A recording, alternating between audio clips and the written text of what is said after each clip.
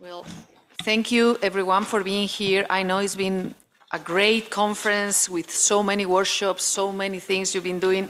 So nice. Now is the end of the day, and I will try to do my best to entertain you a little bit. Thank you, everyone who made this possible. So I can be here, Javier. So it's the 20 years of La Escuela de Escritores is something lovely.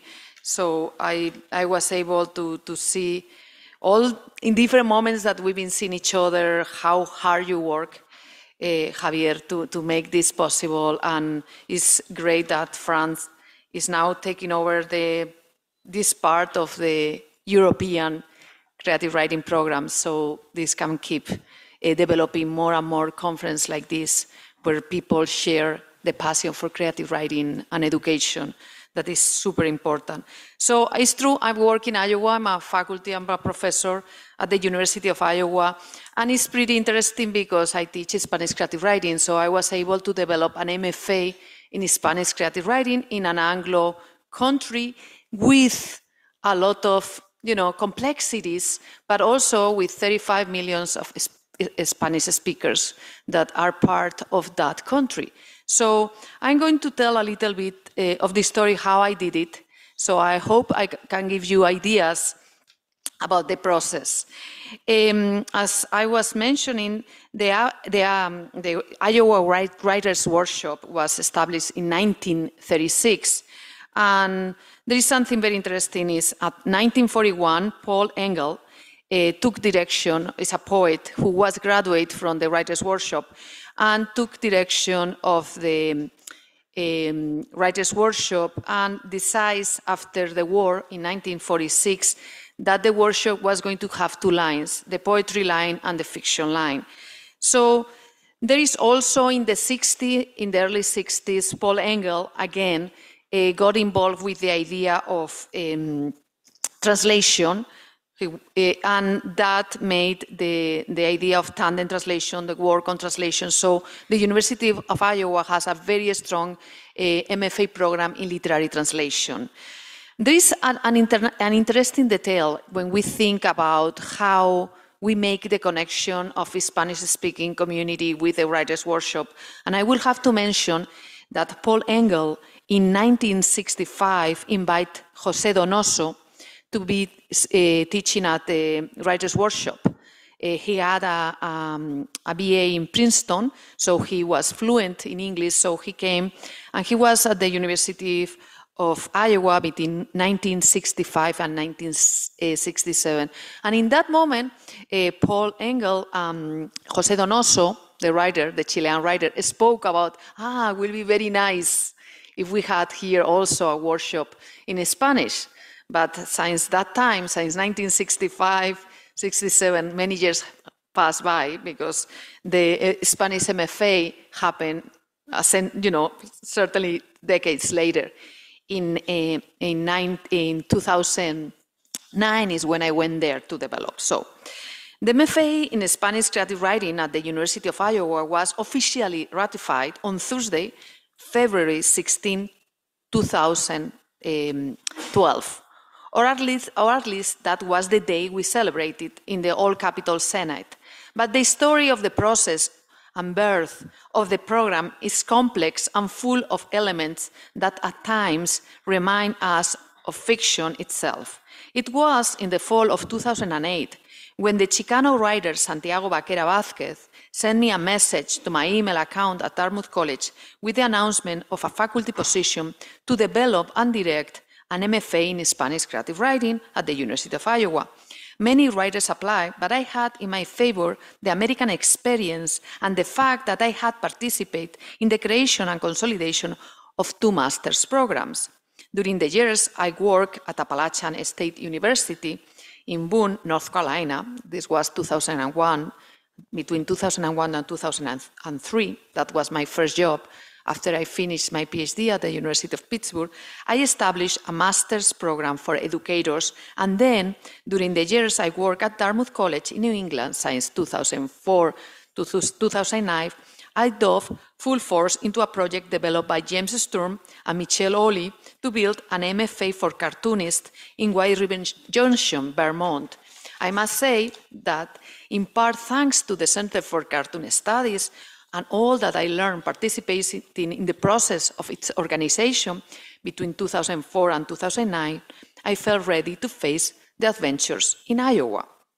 I remember that when I was leaving New England, when I had already accepted the position at Iowa, James Sturm gave me some excellent advice, wisely warning me about the difference between developing a master program within the context of a non-profit school like theirs and that of the state university like Iowa. He was completely right. The pressure one feels to fulfill the requirements in a regulated academic context can become absolutely brutal. For 2.5 years, between August 2009 and December 2011, I worked furiously to put together all the documentation that will allow us to persuade the university establishment and the Iowa state regions to open and finance the program. Subsequently, I was the director of the program until December 2018. By then, I felt that the program was sufficiently established and it was time for others to take over running it and allowing me to get back to my writing. So I passed the torch to the Spanish poet Luis Muñoz. So I was needing, there was a moment I say, I need to write also, no? So I was lucky to be able to pass the torch.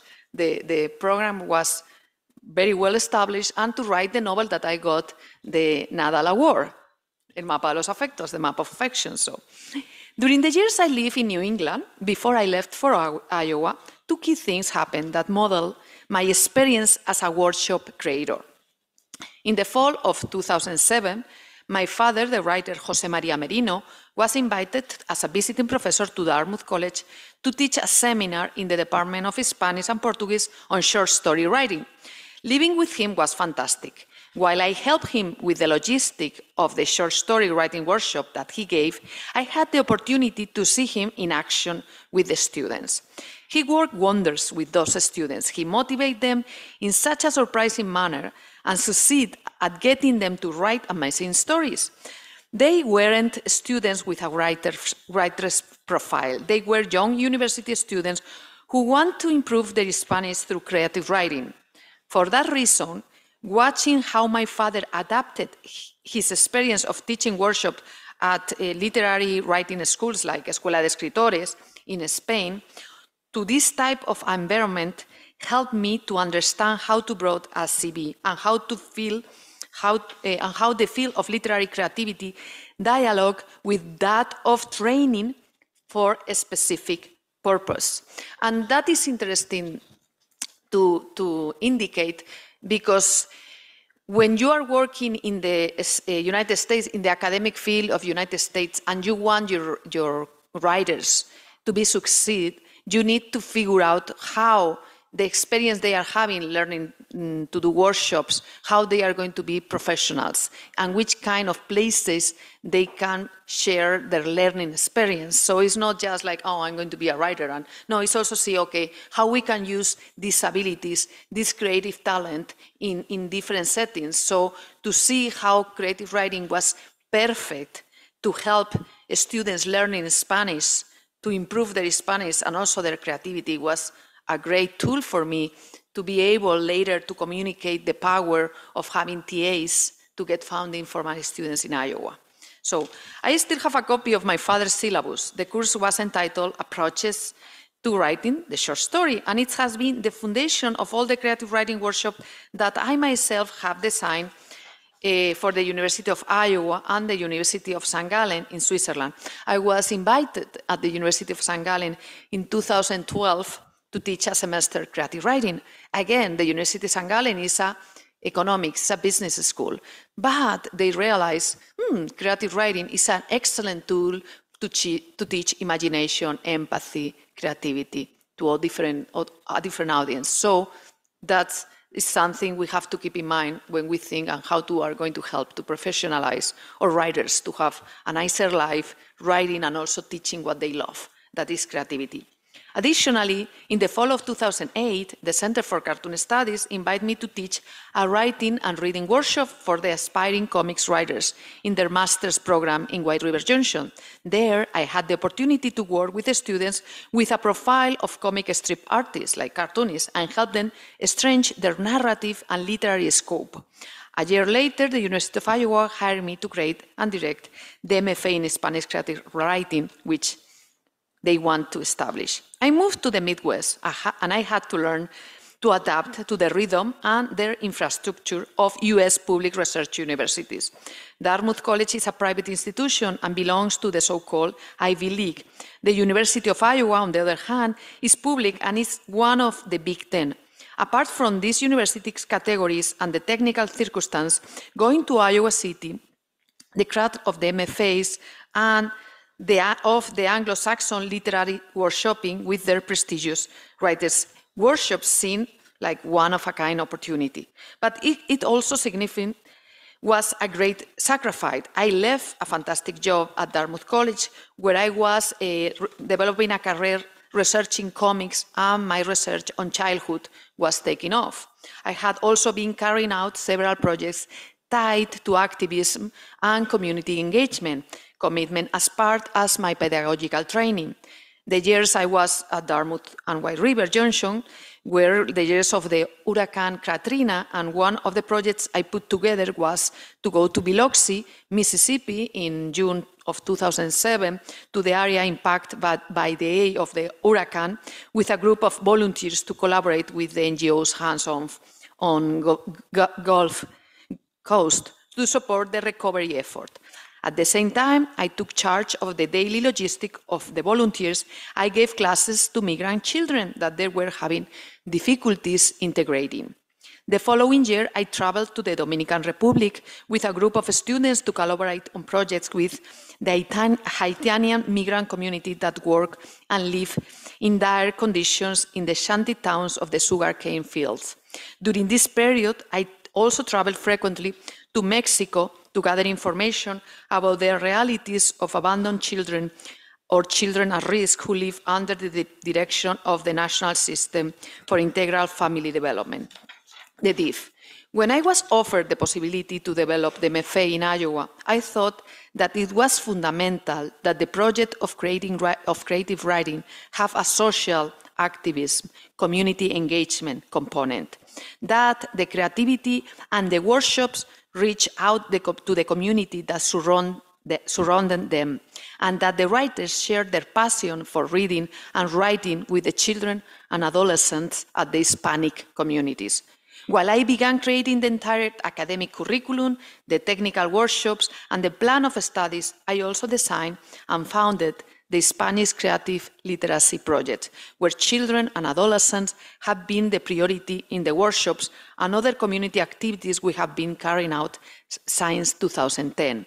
I cannot understand creativity as a profession without this social aspect of workshopping. Being a writer carries with it aspects of a life committed to the present. I must highlight that Leighton Lewis, full professor at Iowa, who was the chair of the Department of Spanish and Portuguese at the time the search for the director of the MFA was being conducted. He was the main motor behind the development of the program.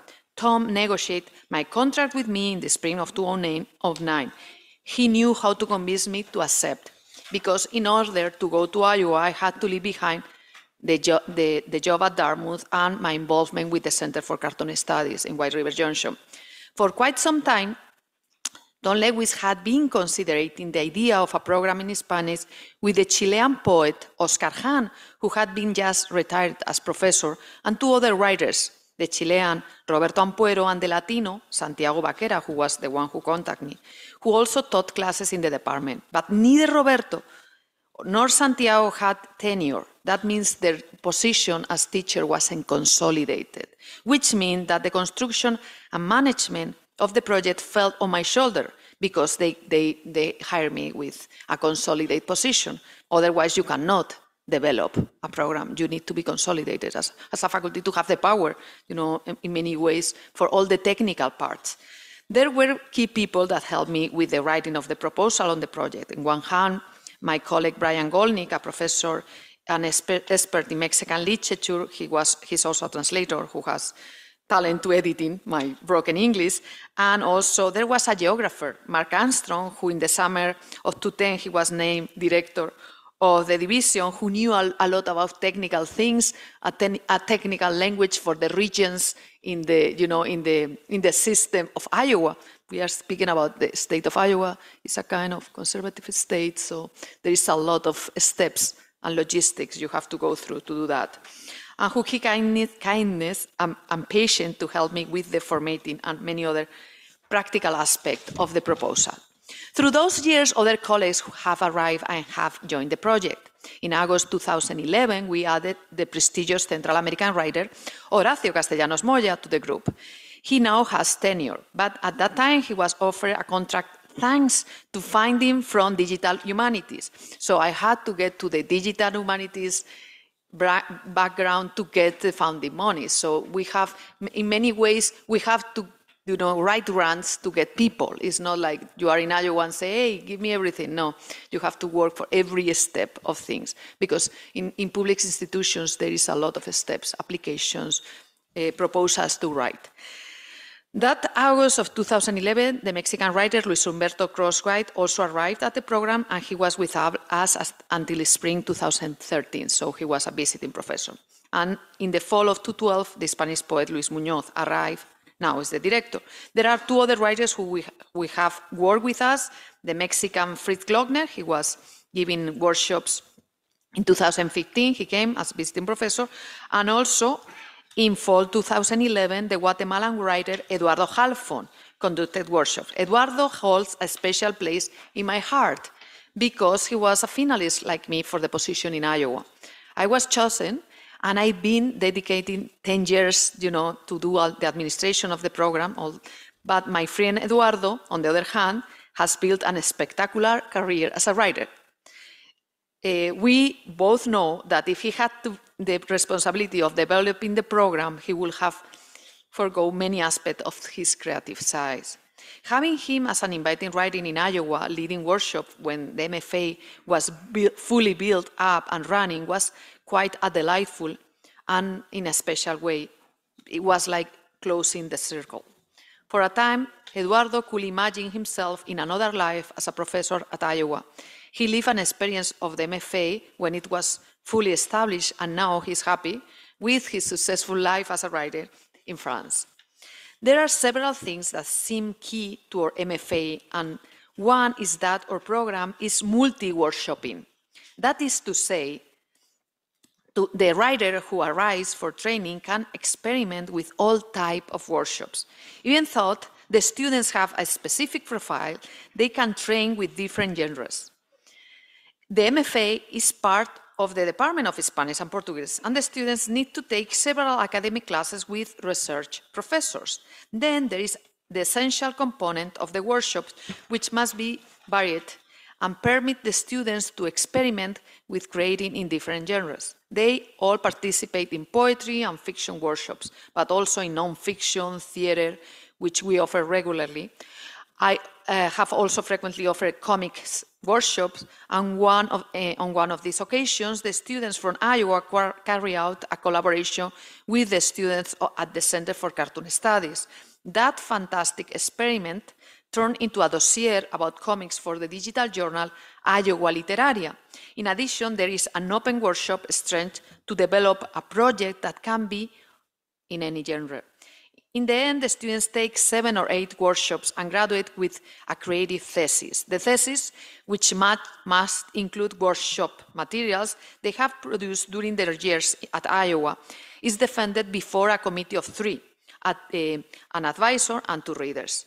As the University of Iowa is a very special place with a variety of prestigious creative programs in English, our students also have the opportunity to take courses outside our department.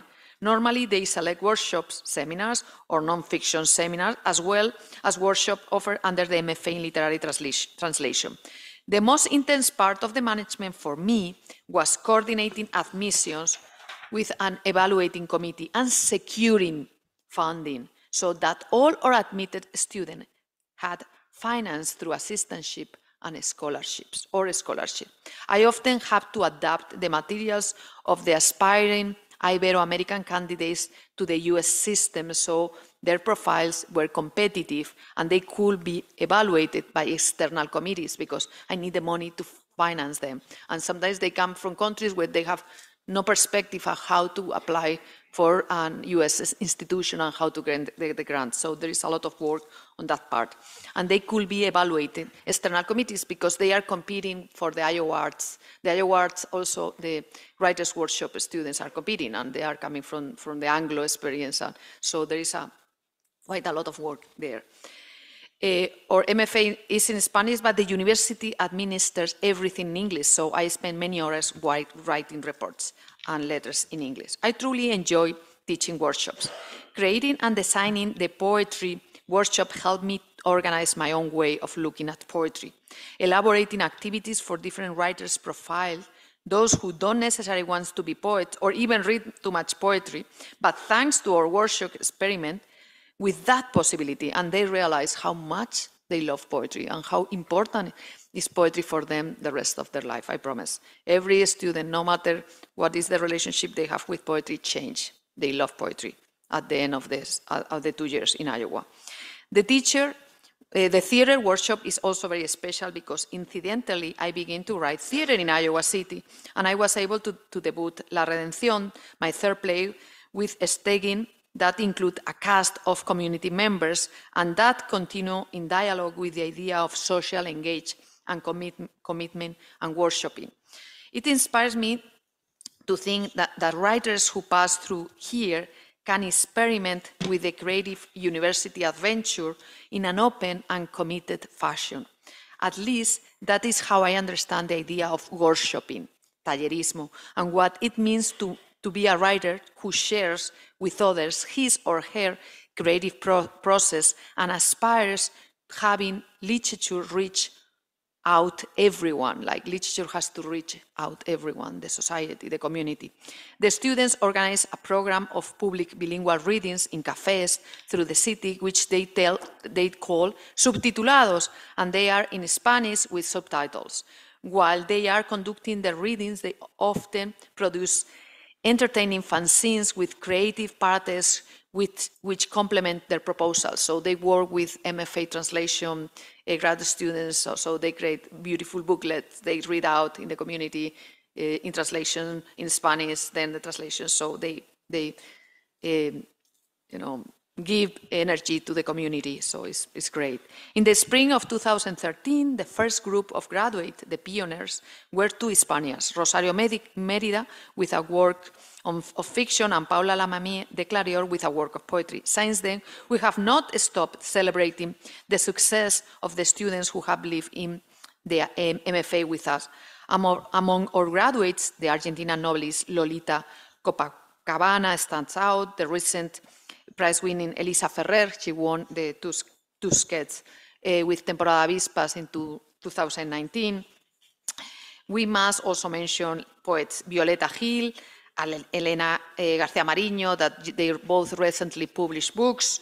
So we have already published Carlo Acevedo with a poetry collection that he won the Arcipreste de Ita Prize. Among the narrators who stand out are Ivan Parra, who published his short story collection, the writer Miguel Serrano, the Colombian artist and writer Jose Cobo. So there are many writers who pass through a program. We have also graduate students who are passionate about theater, and that's the case of Samuel Hambrovic. So for many, the last 10 years, because this year we just graduated the 10th promotion, we've been having, many different students who are bringing their passion and who are developing different elements and confronting creativity in such an important way. So, as I was explaining, the multi-workshops is vital for the developing of the program. So, and it was something that was discussed in the beginning because we knew we were going to be a small program, and we have a gigantic, program that was very successful, that has a lot of dynamics, different dynamics. But we knew, like, and I always like to say, and I said yesterday, that when we have to look at the tradition of Hispanic writers, we have key figures who are able to navigate different genres, like Cervantes. Cervantes wanted to be a playwright, and he was, confronting Lope and seeing what Lope was doing, and he has this kind of perspective of what he wanted to do, and he ended, being a great novelist, So we see the same with Borges. Everyone's mentioned Borges as a fiction writer, but for me, Borges is the amazing poet. I'm a big fan of poet Borges. So for us, we have role models that we're having, giving us the energy to discuss the possibility to bring our workshop together and to give the students all this experience of different workshops. Also, the outreach component was key. Again, Iowa is a rural state. It's a rural state with a lot of migrant community. And this migrant community needs our support. You cannot leave behind all the field workers. They are the ones who are bringing the field working economy alive. They are the ones bringing the food to the plate. They are the ones working in hard jobs. And their kids are going to schools and going to the high schools, and that kids. And that experience of engaging with the community that comes from before. When I was studying the PhD at the University of Pittsburgh, I was developing a project. I was working on a project, the Queen Nzinga project in the Hill District, in the Afro-American area of the city. And I was working with I was doing capoeiristas. We were doing theater and capoeira with the Afro-American community, so to bring energy, to bring passion and creativity. So from that experience, I was working with little kids in the school to develop plays and with all the choreography of the capoeira. So it was an amazing learning experience, how to bring energy and creativity to very damaged communities like that community in the Hill District in Pittsburgh. So from that experience, we were working on developing plays, developing the choreographies, using capoeira as a way to connect with the roots, was the capoeira Angola. Then when I went to work at Appalachian State University, it's a beautiful university for teachers. Mostly it's a educator's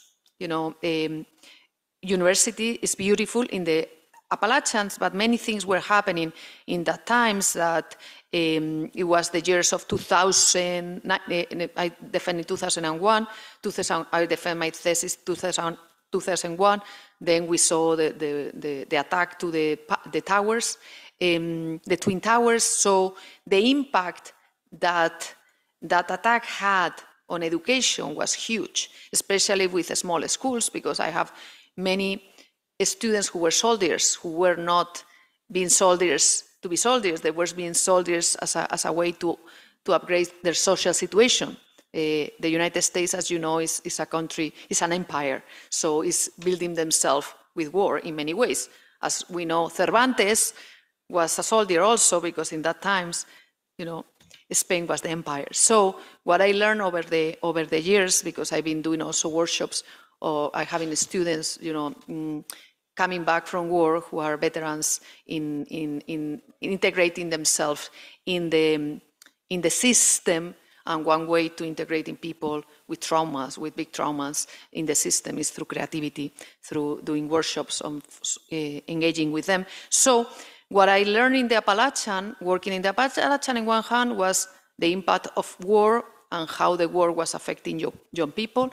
Also, I was learning in the Appalachian about the Latino community much in a closer way, because there they were working in the fields of tobacco, the tobacco fields and the farming. So in that moment, for me, it was very important to support these kids of the farm workers, to bring them to the university, to give them fellowships and opportunities in the high school.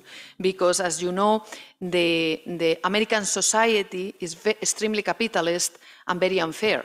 But at the same time, you can find for them this concept of the self-made person is possible because there is all this structure of donators and philanthropy.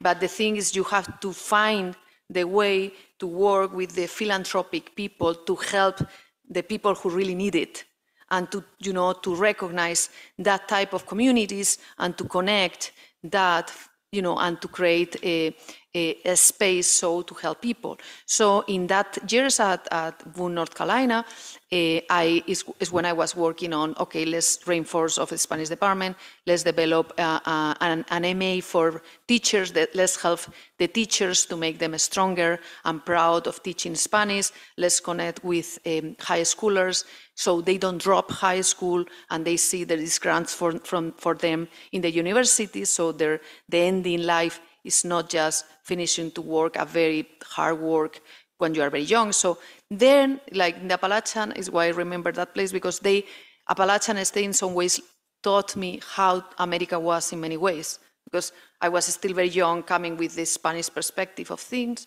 also the Netherlands perspective of things. So then I need to grow up in the American perspective of things that is totally different. And from state to state, things change, even from community to community. But there is always, from community to community, a people who is going to need. And the Latino community, the migrants, are always need or help. And they speak Spanish, and you see a way to give them support and help. And that is very important. So when I moved to Dartmouth, when I was at Appalachian, I took a program in Madrid, and the program is still running by Benito del Pliego and Andres Fischer. In Appalachian, I hired Benito del Pliego, is a fantastic poet. If you don't know him, you should read him, and Andres Fischer also. Andres Fischer came to my position. So when I moved to Dartmouth, yes, there's something like with poets in America. So they still there teaching at that university. And then I moved to Dartmouth College, and in Dartmouth College is when my beloved friends of comics were building up in the next state, just crossing the river, the Center for Cartoon Studies. For me, as I was explaining, the Center for Cartoon Studies is super interesting because I saw James Sturm. My training as a scholar is comic studies and cultural studies. So I suddenly saw James Sturm having a project. Like, we saw each other, we were in a comic festival in New York, and I just moved to Dartmouth. That is an example of serendipity. And he was in this comic festival, and we were in New York. We saw each other. Oh, James, Anna, how are you doing in Appalachian? I just moved to Dartmouth College, to New Hampshire. Really? I'm in Vermont. I'm trying to create a school for comics. How come? Yes, I have this idea that the creator of comics has to find a space to develop his ideas as an author. Remember, because the idea of the graphic novel is when the comic artist draw and write and does everything. So I was like, oh, such a nice idea. Can you imagine? We saw each other in this festival, and we realized we were close to each other as neighbors. So say, oh, count with me. So we went back together to the New England area. We took the train in New York for the parking lot, and can you believe we have our cars parked next to each other? So you find, it's like a Borges story, like, hello. So I started collaborating with him and working in the board, and help him on the fundraising and the development of the curriculum. Curriculum is super important when you are going to develop a creative writing program. Super important. You have two things: the curriculum, the funding, how you're going to get the money, and the space goes with the funding. So I learned a lot, because in the beginning, like, James is like, oh, I have this idea of this program. I said, okay, you have this, and we were meeting he rented a small office in an old hotel. The Colotny is old hotel in White River Junction. That was like, okay, and just I need a space to develop this. Okay, let's do it. So it was beautiful, because I learned with him every step of how to develop an MFA for comic artists. And the MFA, the Center for Cartoon Studies in Vermont, is extremely successful. It's a case of success. And one thing was like, how to learn to speak with possible sponsors, looking for people who will feel empathy for your project, who will understand your passion, who will want to help you. And there is amazing people out there who will understand the impact that creative writing can have in a community. And it's what we call a creative economy. It's true, like in the case of Iowa City, we are having, a city where the university has the power and you follow that steps. But the case of the Center for Cartoon Studies in White River Junction is the opposite. It's a forgotten small town that nobody was taking care because it was a very important city for the railroad, for the trains. But, America turned into cars and into highways. So it was a forgotten, beautiful, small town. And a person with imagination, with passion, with an idea like James Sturm, and he later brought Michel Oli to him, decides, I'm going to make this place creative. I'm going to make this place special for people with creativity. So I'm going to convince everyone around me to join with passion about this project. And this is going to bring creative economy. The economy of the little town with the Center for Cartoon Studies is blooming. What better to have than a creative writing place than anything else? People think, oh, let's develop economy, let's bring a dirty factory, no, let's bring creative writing to a small town to make that town blooming. Because students, because people get engaged, because bring new hope, because suddenly the place bloom. And for me, it was, super inspirational. And James was when I was like, oh, I'm going to Iowa. It's like, okay, Anna, get ready because it's not going to be like this. You are going to have to learn totally different things. Iowa, the state of Iowa is totally different, and it was, believe me, it was. But I always say, Iowa turned me into a fiction writer, a playwright. Before, I was just, a comic scholar, a children's literature, poetry. So when I have to confront the experience of Iowa and the workshops, I have to learn to be something else. And what's good? I learned, I'm happy. And I'm very happy I can share with all of you all these things that I learned, all these aspects that are vital to develop. One thing that was interesting is that I implement, since the early years at Boone, and have to traveling with the students because I used to do many travel abroad programs with the students. I have this kind of temper that, let's get to know a country. And when they were looking for volunteers to direct programs abroad, I was, let's go to Madrid with 25 students. Let's go to Buenos Aires. Let's go to Mexico, Puebla. Let's go. I will go. One thing I was always doing with my students that I keep doing with everyone in all the workshops with writers is to ask them to write a diary. I'm a big fan of diaries. I write obsessively diaries. So no matter who is the person who is having the experience with me, they will end having to write a diary. A diary about emotions, thoughts, and by hand. I want them to have a notebook and by hand and be able, at the end of the day, to think about things or being able to thought, to write down their thoughts. Not the in the telephone, no. Because when you are using your hand, you're using a different part of your brain. That is super important. People think that it's very simple just to type in the telephone. That is fine if you want to type whatever. But if you want to project emotions, it's very important to keep working and using your hand. The handwriting is super important for the development of the brain. So I've been doing it with students, undergrads. I've been doing it with adults who say, well, this lady is asking me to write by hand, So I've been inserting that element always on my classrooms. Also, with the students right now in my theater. In my theater class, an element is that, okay, they can write, they say, Ana, I don't know about theater. Well, you have to learn how theater works, what is a social space. So let's go to see plays, because everyone is very used to see movies. Everyone is very used to see movies in their phone or in their computer. I want them to breathe the human sensation of the body.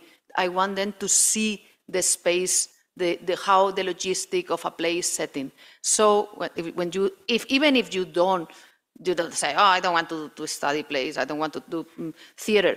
Go to theaters, see the sensations, see how the actor work. For me, was really interesting when I put together a play, my first play in St. Gallen, and then to Zurich, and work with actors and see how they see the test and how they feel. And with writers, what I do in my workshops is I make them, every time we have to workshop poetry, I make them to read out loud their poetry. So in the classroom, they have to bring their poetry, we read it, but we have to feel that person to project their voice. It's super important. They cannot be, well, I'm not a poet, and you're making me to write poetry, and then, no. I want you to feel the sensation of the wording, the projection of your voice, how you are going to communicate, how you are going to give yourself to the audience, how the audience can suddenly feel you.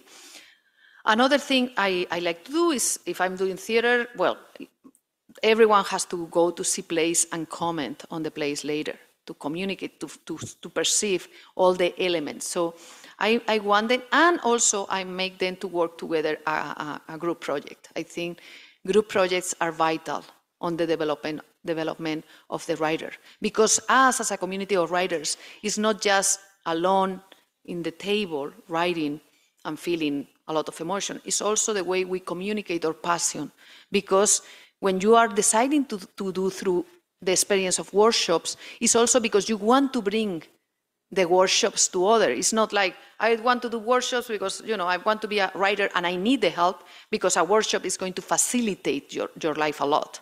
It's like, I think workshops, I'm a true believer of workshops, because can save you years of writing alone and feeling lonely and not engaging with other people who can read you and give you key ideas. So, but also it's very important you collaborate, you understand the other readers, you give them feedback, you share your thoughts, you learn how to read critically a book so you can understand the other person's work. And also when you finish and you get your degree, you can create workshops everywhere, because workshops are the place where you can teach communities empathy, you can help communities in difficult situations.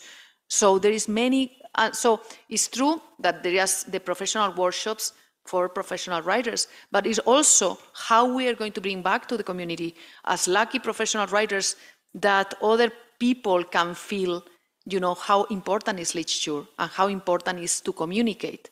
Because sometimes like people is taking workshops not to be a writer, just to feel engaged and to enjoy literature.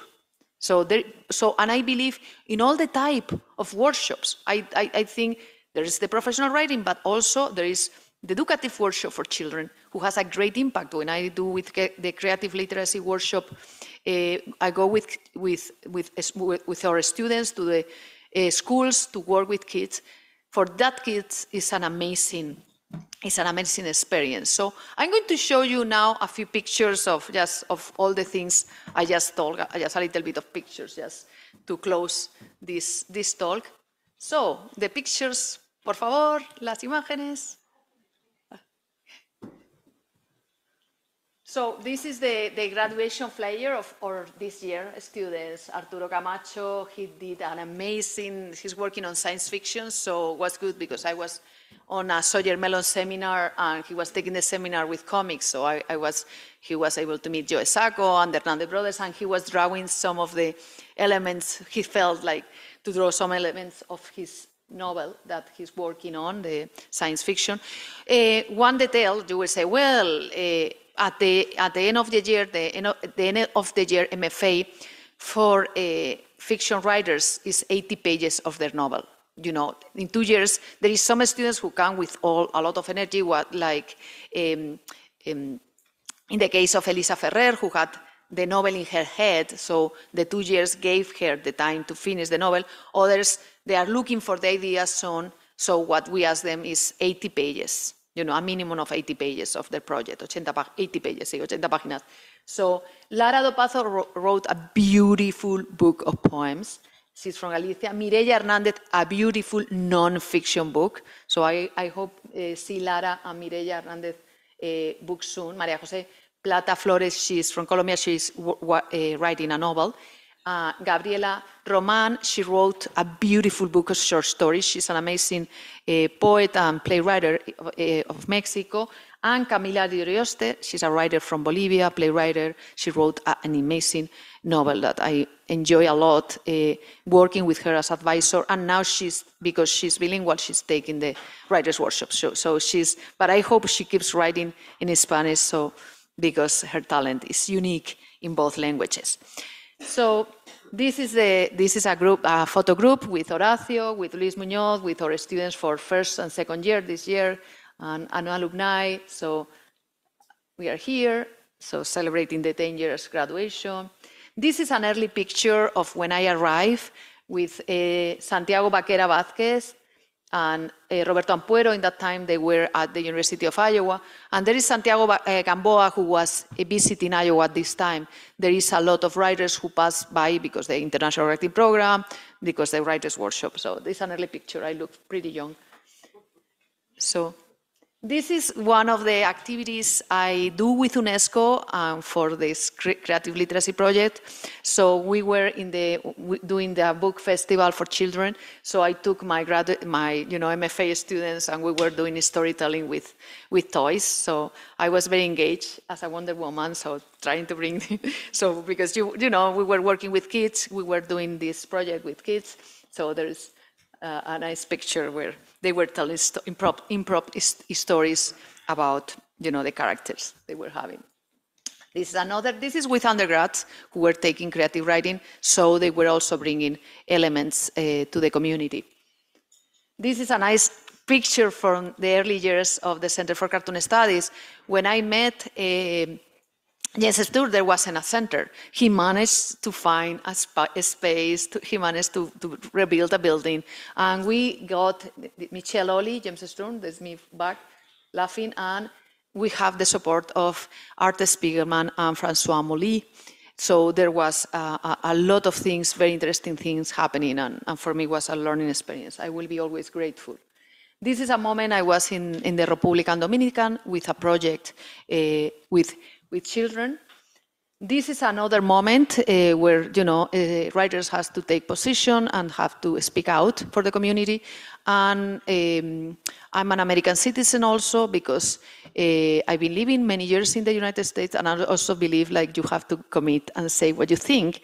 So I've been involved on supporting the Latino community, supporting the migrants, supporting DACA, supporting, the kids who were migrants to the United States, and they didn't got recognition, so they can be part of the community and part to be United States citizens. So this is a moment that we were supporting that openly. And when you are a citizen, you can speak out. It's something I tell sometimes my colleagues that they've been for many years, and they were say, well, if you cannot vote, who is going to select the right people in charge, something important to keep in mind. So, this is, one of the workshops when we are with the little kids. This is, some of the elements that we create. I love to create materials because I love to draw, so I create materials to stimulate. So how you do storytelling, how how we create stories, how we develop stories. So this is an activity about cuenta tu último sueño, develop, tell us your last dream, so we develop different activities. There is, different things that we've been promoting poetry in different ways with the university. Was this a funny one? Put my face and say promote poetry. So how you make the community aware that there is things happening, that poetry is important. So we look for different systems and ways. This is me getting involved on a play with the Latino. There was a play called Shoe by Marisela Treviño of the theater department. And it was very funny because they were helping me to putting together things. So they were casting for a lady of age. And they were like, Anna, we're looking for a lady of age. And I said, well, I have an accent. We need a lady of age with an accent for the graduation program. Well, but I'm horrible Spaniard. Well, your accent sounds very great for Marisela Treviño. She thinks you can be the evil mother of the play. Can you help us? So because they were so nice over the years, the theater department, helping us, I felt like myself like, okay, I will do the Renata. This is the Renata character.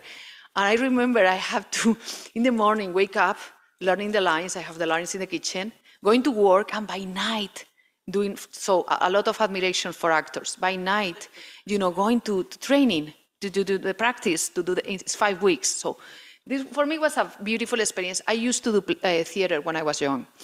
There was many years passed by, so it was a nice way to reconnect and integrate it with the theater department. This was Marisela Treviño, she's a Latino theater playwright. She was graduating and she was doing the New Play Festival play, and I was the mother. And these were all my kids, so it's nice. So, and it was a successful, she's a very, very successful playwright in the United States. So this is how I work with the community, with La Redención. Undergrad was the director, so we put together with actors, different members of the community, some faculty who were in Eloy Barragán, he's a professor of theater, he's Mexican. So we were working on also bringing free theater in Spanish to the community. This is a cover of Iowa Literaria, look for it. It's a great magazine, it's the magazine of the MFA. And this is one moment we are having Inés Martín Rodrigo. She came this spring to Iowa, so we are with Horacio, we are in the Obermann Center speaking about creativity. And this is all. So thank you so much. If you have...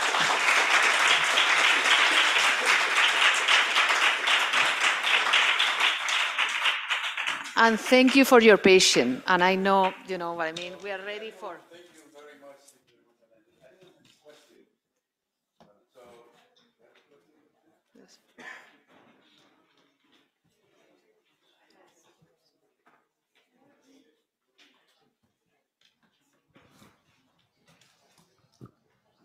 Hello, thank you very much. I'm really interested. I have two questions. So one is, in what sense, I mean, if the Spanish program in Iowa is like not a copy, but it's similar to the English one, or if there are particularities, okay? And the second question is, how do you relate social action and creative writing? In those projects, you said that, for example, you go with your students to the schools, but I didn't quite understand what they do. They teach them creative writing, or how you relate creative writing to these community engagement actions? Exactly. So the first question is, the Spanish MFA is different from the Writers' Workshop because we do a multi-workshops. So our students, even your final project is a book of poems, you will have to experience with non-fiction, theater, fiction, so try to participate in that workshop. So all the group of students are from different areas of creativity. And some of them, they have the talent to work different, all of them, or a few of them, or just focus on one, but they have to experience all of that. Because we're a small department, in compared with the Writers' Workshop after the Second World War started growing with the success. Remember, the United States, millions of people, so they decide to divide poetry and fiction. And then they also, but not part of the Writers' Workshop, they have non-fiction program, theater program, so there is different MFA translation program, there is different programs. So our program, the particularity that makes it very strong is that the student has the experience of living, working in different workshops and perceiving other perspective and getting to know areas that maybe before didn't feel attraction, because in my life I've been finding many people who just read poetry or just fiction and they have so suddenly they because I'm telling you, if you want to be a good fiction writer, you need to control dialogue. You need to, you know what I mean? You need to control a beauty on the way you write. So poetry, even if you are not going to write poetry ever again, and it's just to read poetry is going to give you the energy to try to find the rhythm of words. It's going to make your fiction writing much better. So they realize that and they enjoy that. The other thing is, as we do at the Creative Literacy Project, as I did it and as I developed, was First, we were participating in schools in the area where kids of migrant workers go to help them literacy, how to improve their Spanish knowledge and the ability to read and write in Spanish. So, and one way of working with literacy, as I learned in Biloxi, when I teach little kids, is through creativity. So, doing creative activities for little kids in schools, give them a lot of proudness. And also when they are kids at risk, sometimes we go to communities at risk, that a writer goes with them, speak them about their passion for reading and writing, speaking of them in Spanish, in the language that their parents talk at home. And sometimes they feel ashamed in the school because they speak in English, and if they speak Spanish, suddenly they feel proudness, because as I explain, it's like speaking two languages, it's like having two houses. You are not going to give away one of your houses. You have one house in the big city, and another thing is the wonderful island in the sea. Why you are going to give away that? So a way to bring that, that tool and talent. And I always say Spanish is a superpower, and that's why my Anglo students take Spanish, because they want to have that superpower, the ability to communicate with a lot of people. So, when there is festivals in town, like the Children Festival, so we will volunteer and do activities for the Spanish-speaking community in a creative way. So storytelling, all this, because again, I want my students also to learn engagement. And they do subtitulados, so there is different elements. In my case, I have this passion for kids and youth. I have a lot of fun with them, so I will be the one going with children. Other will be, okay, we are going to, this other thing, enjoy. So yeah, I hope I was able to answer.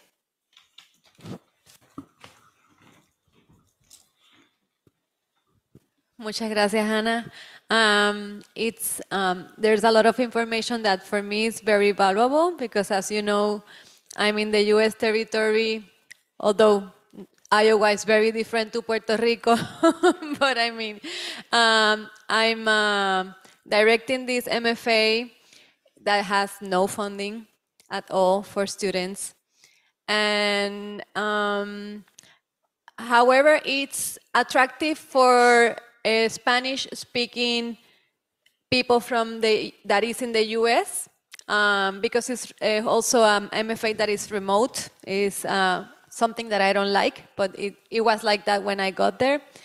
And I wanted to ask you, what advice would you have to start looking for funding? Because I have many ideas, but I don't know where to start. And then I also have a question about how big is the cohort, and if it's the cohort is related to the amount of funding the department has, or if it's not connected. Okay, in the thing is, when I came to Iowa, I negotiated that I was going to have a quorum of students, and I also that they need to be funding, because I want to bring really good students from everywhere, and I didn't want the economic situation limit them. That for me was key. If otherwise will be a different type of program, that's fine. But for me, so we are very lucky in the way that we have the awards, and we have also the TA-ship. The TA-ship, teaching assistant, and the Spanish department. It's why this year I was the director of the undergraduate studies this year, because I want to reinforce the learning in Spanish. So I want students to appreciate the Spanish, learn Spanish, undergrads, because undergrads are the ones who are going to give my graduates jobs. So it's something. It's not like you're a writer, la la la. No. You need all the community, all the parts of the university working, so you can make sure everything is healthy. So and also to develop passion and admiration for the Spanish language and on the Anglo-Saxon community. It's not that like I want all these connections. So one thing very important in my experience with fundraising is searching different institutions and people that can give you funding. So in my case, I've been working, for example, with Washington, with the Spanish Embassy Cultural Attaché. In this case, I have a really good relation. Like building up that so they can bring me, when they are bringing Spanish writers to the United States, they can jump to Iowa. Meanwhile, I look for funding to have a hotel for the writers, and I take it care because I think it's very important for my students to have the opportunity of having writers. Then when there is, this kind of grants for money, for events, for different things, so I sit down, I look the right people. I develop an Oberman seminar on comics, and I was making this year a Sawyer Mellon Seminar Foundation. So I work with scholars that we understand each other, have passion for comics and creativity. So, and we develop a project that includes the academic part, so people in academia. We need also allies from the scholars, but also we want the creative thing. So to negotiate that, okay, X number of scholars with this grant, but let's bring this X number of writers so the writers have the experience. So it's a lot of work. It's a lot of work, and you need allies. Like whatever you build, and that is the perspective I have, whatever you build has to be something that have a structure that can be resisting without you. So you you help to build, you bring the energy, but then you leave the right people to keep sustaining. Engaging with the community. I've been in the board of the Riverside Theater, and we're very interesting years. We managed to do a fundraising. We have a new building. It's a non-profit. So working with the community, targeting who is in the community going to be sensitive. Puerto Rico, which companies support the Spanish? You can speak then about with foundations.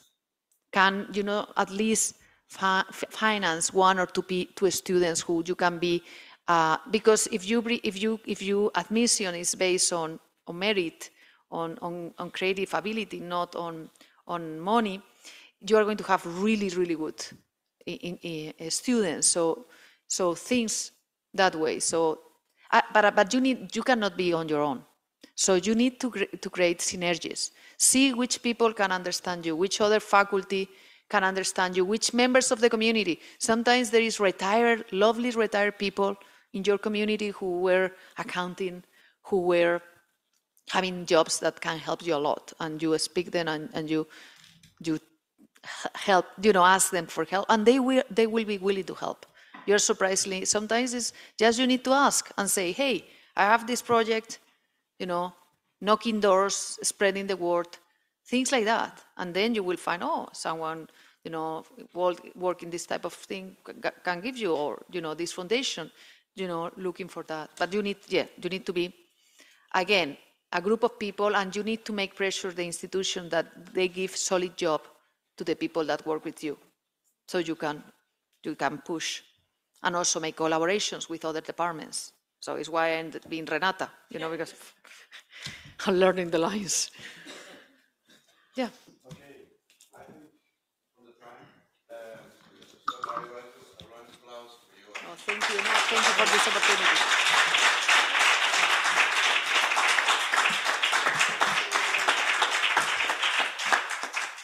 Thank you, Ana, for the very inspiring lecture that you gave. And I think for all of us, creating schools, creating corporations here, creating our own MFAs, this is really inspiring, and I think you will not have heard the last of us, and I hope you will be available for sharing your wisdom and your experience.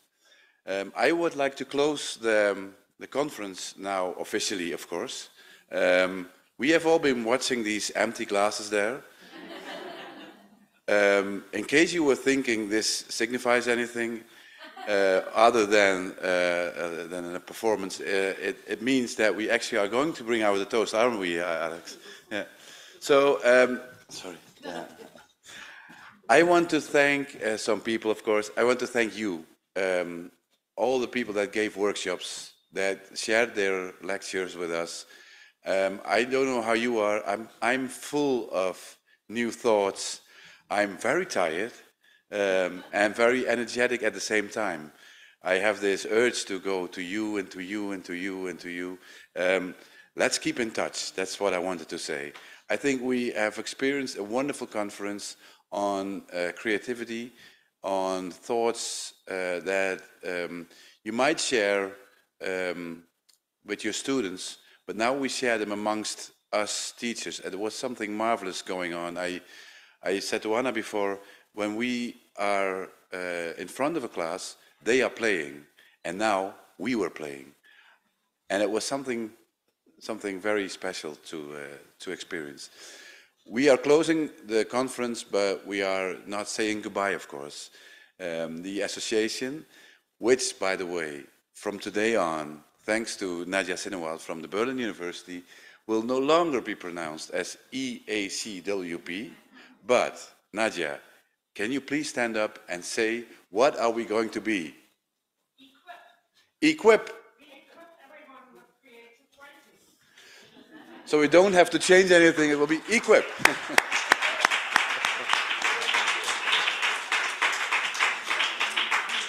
Let's see if that holds. We are not saying goodbye, as I said. We are going to be alive, and more than ever after the pandemic. We will have another symposium next year, hosted by Escrever in Lisbon, and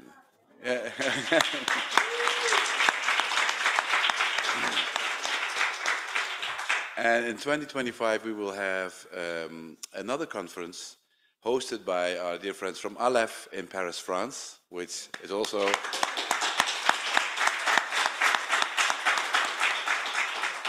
and in the meantime, don't forget about this. Look each other up, email each other, check the website, call Lorena and say, this person he was always wearing this, he spoke about this, who is he? And Lorena will know. And that brings me, before the finalization, to a round of applause for Lorena, of course, our great organizing general manager.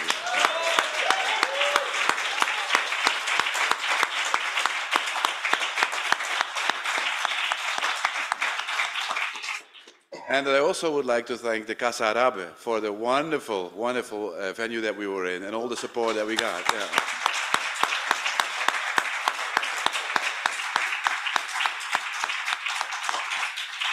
And last but not least, we have been walking around this for days with this thread, you know, that we would end up in someone's novel.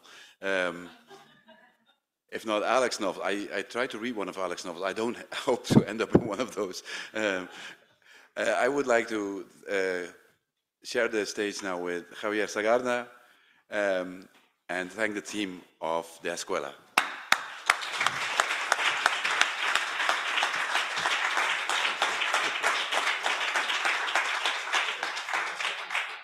Well, I'll be quick.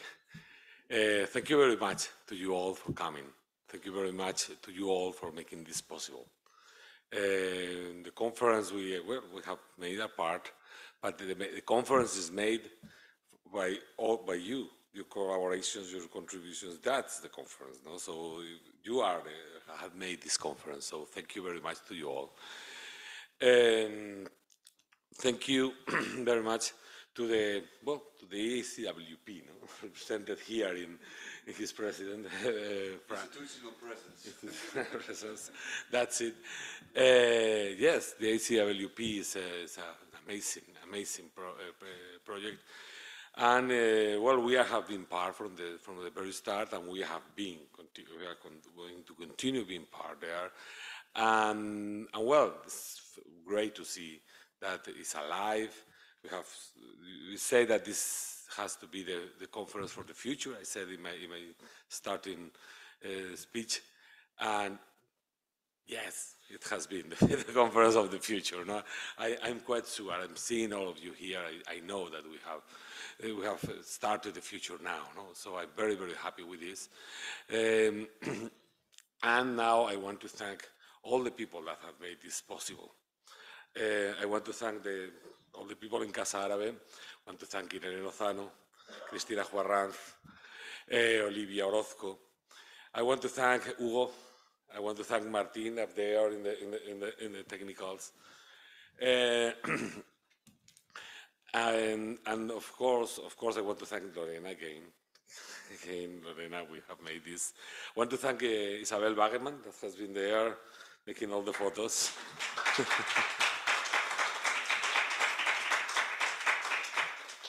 And of course, I want to thank my beautiful team, the heroes. That's the heroes. That's the way I was.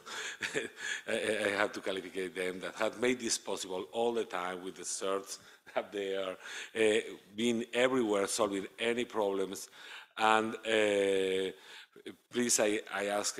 I want to say their names: Alejandro, Mariana.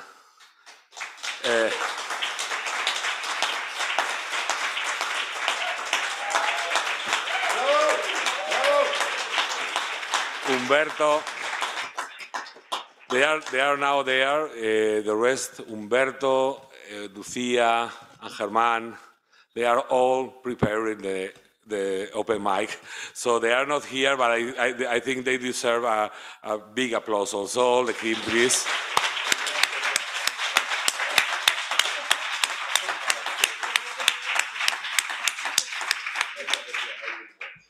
You're incredible, guys. Thank you very much for all what you have done.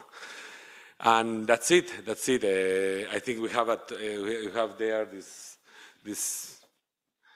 There he goes. Yes, there he goes. I don't know how to name now in English the caps. So let Frank to make the toast as the president of the EACWP. Yes, he is there. So a final thing, of course, is everybody toast. Tonight at 10:15, you are all obliged to sing at the open mic at the Escuela de Escritores in the Calle Covarrubias. So we expect you there.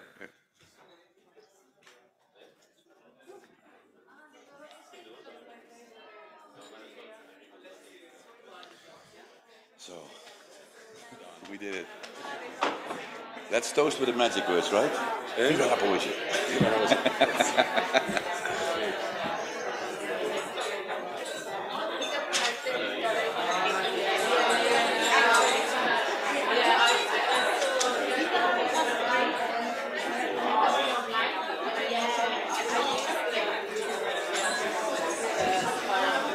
So we have to speak to Ana when we are doing the curriculum to just send it to her and check. Right. Yes. The next conference in Paris will be the 40th anniversary.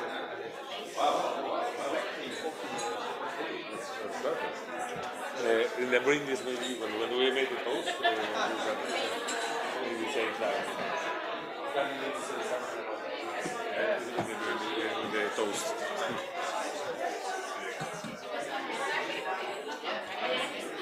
Do we have drinks? Yeah, I suppose. I suppose they can.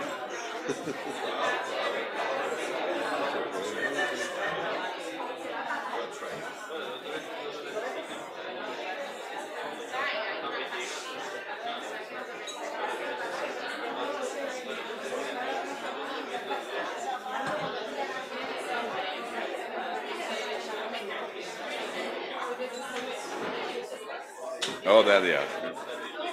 I hope they have more than 2 bottles. Yeah, I thought so. That's why. No, Probably. for the price, there must be more.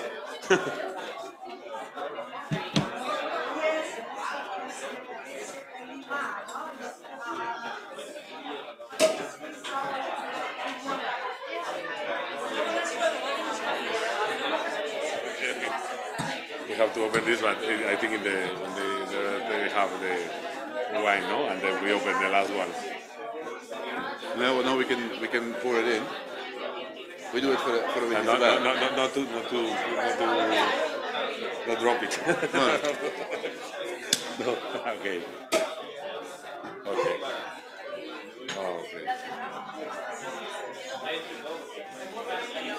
Javi? Let's see. Ana?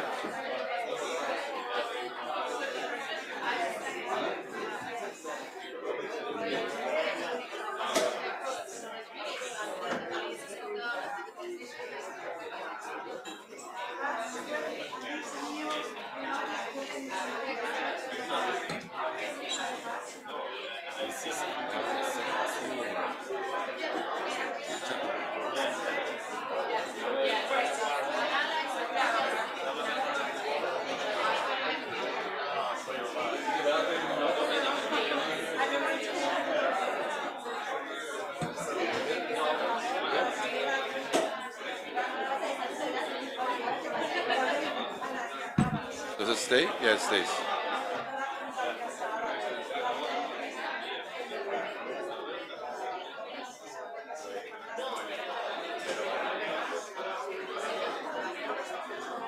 Do we all have a glass of wine or champagne? Yeah.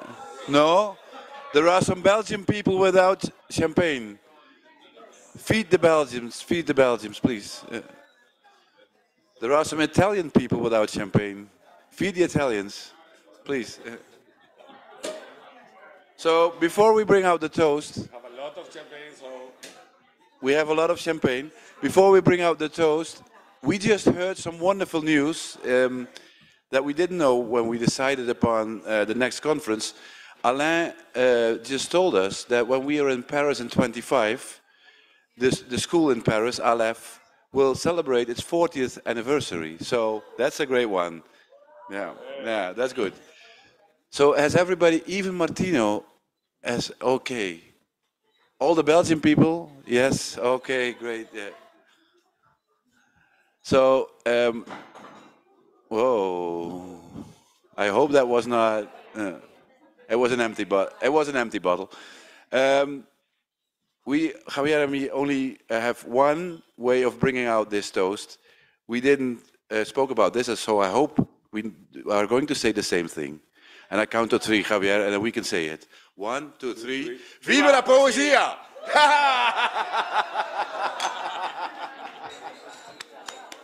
See you guys.